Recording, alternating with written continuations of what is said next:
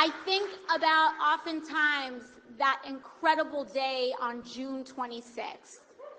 when despite no attention, despite no media fanfare, despite the fact that no one wanted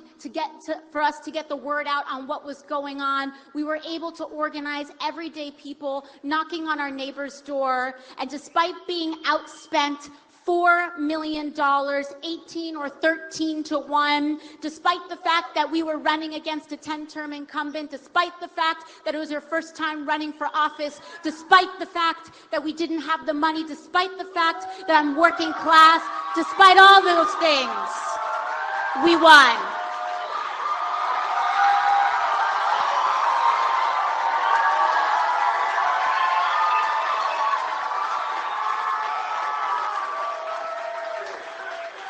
And I think, sí se puede. And gracias.